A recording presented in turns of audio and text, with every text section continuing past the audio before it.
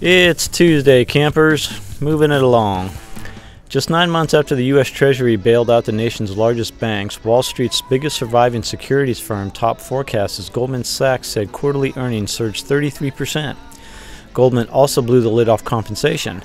It set aside $6.65 billion for salary, bonuses, and benefits in the quarter, putting the average Goldman employee on pace to earn more than $900,000 this year, while senior officers and star traders will likely receive tens of millions of dollars. Higher energy prices rippled through the economy in June, helping to drive a bigger than expected gain in retail sales. The sharp rise in wholesale prices could fan investors' fears about inflation, though.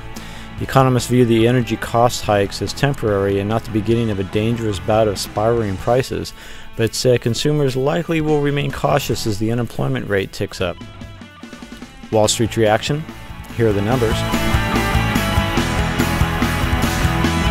ExxonMobil said today it will make its first major investment in greenhouse gas reducing biofuels in a $600 million partnership with a La Jolla biotech company, Synthetic Genomics, to develop transportation fuels from algae.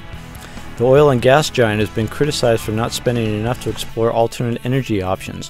One of the company's requirements was finding a biofuel source that could be produced on a large scale.